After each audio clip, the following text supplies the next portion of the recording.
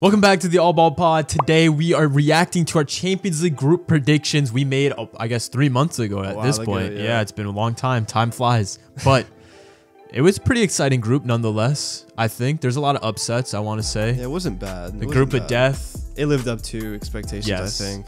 Very surprising. I don't think anyone could have predicted what happened there. But we can go ahead and get started. Group A, of course. Bayern Munich tops it. Man United, Gala, then Copenhagen is what I had. Wait, you said Gala? No, I said Bayern, Man United, Gala, and Copenhagen is what I had. That's what you had. Okay. Well, obviously that was very wrong. The group obviously finished with Bayern top, Copenhagen second, which was a surprise. I had them last, Gala third, Man United finishing bottom of the group. I only got 1 out of 4. I only got Bayern right, but at the end of the day, I did have Gala second. I knew United were not going to qualify. I knew it. It was obvious, bro. They're not. They're garbage, and they bottom of the group showed it. You know what I'm saying? But I had them third. Yeah, I mean, there's no excuses for me. I'll be honest. I was riding hot in Ten Hag 3 months ago, but a lot can happen in 3 months, and this is what happened, bro. It's been downhill. It's been downhill. It's unfortunate. From there. Group B. This was a solid group for me. It finished with Arsenal top, PSV second, Lens third, and then Sevilla bottom. I got the top 2 right. That's all that matters to me. Arsenal and PSV, I had those two first and second. I had Sevilla third, Lens last. I had Arsenal and then PSV. I thought Sevilla was gonna do something. You know, they had some sort of European heritage. Adding Europa League though, this is different. But they should be better than Lens, bro. Bro, they signed Wash to Ramos. They were never gonna qualify. He's a beast, bro. He's a beast.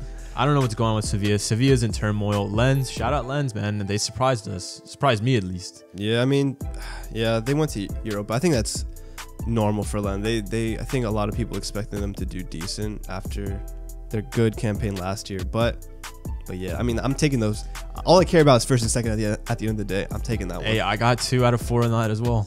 So fair is okay. Group C, Madrid top of it, Napoli second, and then Braga comes third, Union Berlin going last. Again, I got the top 2 right. I'm taking that. I mixed up Union and Braga the last 2, but I'm not too fussed about that. You know what I'm saying? Madrid, Napoli first and second, got it. Listen, I'm not riding high on Napoli this season, and for good reason. Honestly, they have not been good. They've sacked their manager already mid-season. A lot of turmoil with Osimhen and stuff, so I thought that was going to play into it. But Union Berlin, I did not realize how bad that they were going to be this season. Nah, but like they were on like an absurd amount of losing streak going into Champions League, and so I had them second. Napoli was third for me. Braga was 4th. Nah, obviously that's a shocker, because even if Napoli is doing poorly, like, come on, it's Braga. Dude, I thought Union Berlin were gonna do something, bro. Their team is not very good, bro. They signed Wash Bonucci, and then they got Robin Gosens as their best players. Napoli aren't good in Europe usually, so didn't they? What? I mean, quarterfinal last year, not bad. But we beat them, smoked them actually. Right. Okay. Anyway, Group D. This was an interesting group. Yeah, for sure. Sociedad surprisingly comes first in this group. Inter second. Benfica goes out to Europa League. Salzburg bottom. I had Salzburg right. You know what I'm saying? Got them bottom, but I had Inter first. I had Benfica going through. I underestimated Sociedad a little bit. I underestimated them. That's a stinker. It's not really a stinker. I don't know, man. Benfica has that Champions League heritage, bro, and I expected them to pull it out. They had some bad performances, especially, bro, that Inter result where they bottled the 3-0 lead to Inter. Oh yeah, it was so tough. Dang, yeah, you're right. But I had Inter going first. I had Real Sociedad going second, Benfica third, Salzburg fourth. I was riding high with Real Sociedad. If you watch the video, I was saying they had a really good team. They've got Oyarzabal, Kubo, Zubamendi's looking like a player. Zubamendi's nice. They're just like a unit. It's like one of those teams where it's not a lot of superstars. They know how to play football as a team, and it's really showed. Inter and Real Sociedad did indeed tie on points, so it's not like I was super wrong. You're still wrong. You're still wrong though. Let's be real. Not too wrong, you know.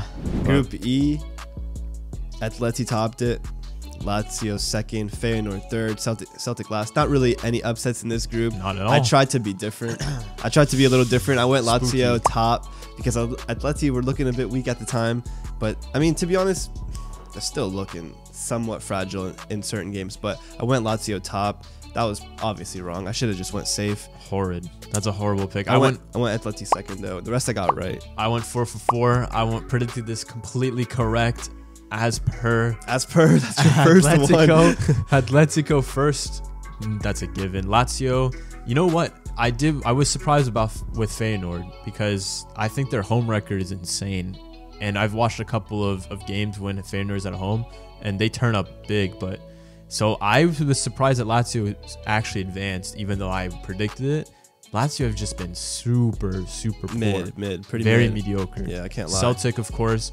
That goalkeeper scoring that goal for Lazio saved their campaign fair pretty against much, Atletico bro. as well. Mm-hmm. But we can move on, of course, to Group F, the Group of Death. Of course, everyone knows who went through. Dortmund tops it, second PSG, AC Milan third, tied on points with second, third, which is a bit like maybe Champions League's got to reevaluate. But Newcastle fourth, which I think everyone's surprised by that. I think fourth and first are 100% surprises. Yeah, I mean, Dortmund, I can't lie. Dortmund shut everyone up. Everyone expected Dortmund to go out at least third or bottom.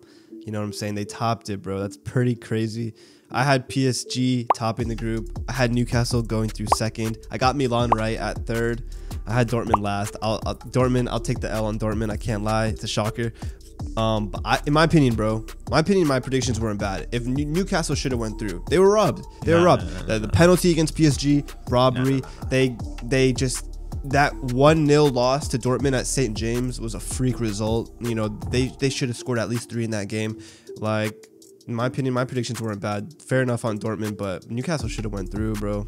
PSG shouldn't have gone through. I agree. I don't know what anyone says. It should have been Dortmund and Newcastle. They shouldn't have gone through. No, they shouldn't have gone through. There's a bit of shady refereeing in almost every game that PSG was playing in. They got saved. I think AC Milan deserved to go through. Nah, definitely not. They were like the only team that like barely, like every single game of theirs, like it was close. It wasn't like a thrashing. Same with Newcastle. Nah. What do you mean? How?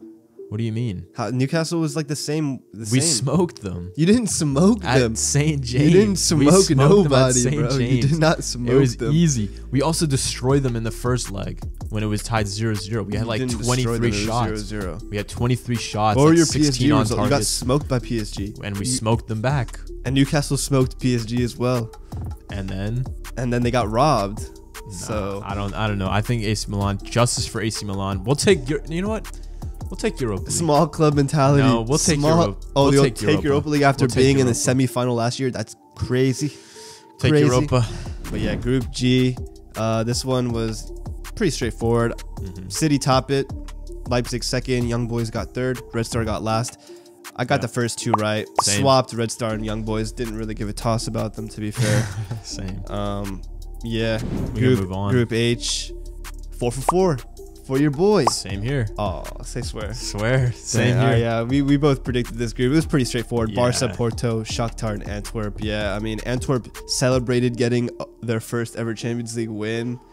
I think it was against Barca the last match day. Yeah. The scenes there were mad, even though they were, guaranteed bottom. Yeah, for sure. Barca's a bit suspect though. Definitely, they got lucky with this group. Yeah, with this group. I think. Wait, who do they actually catch our next video? We got round of 16 predictions. Of course. We're gonna talk about those games. But yeah, I mean, I'm not gonna lie. I thought my predictions were better. I got 15 out of 32 correct. Yeah, and I got 17 out of 32, despite getting 0 for 4 in the Group F, which says a lot about your predictions compared to mine. Look, I try to be different in some of them, but I'm gonna take it at the end of the day. I think this is gonna be the last ever group prediction. That's true. Because that's true. Champions League's a whole new format next year. It's gonna be league format. So rest in peace to group stages in the Champions League.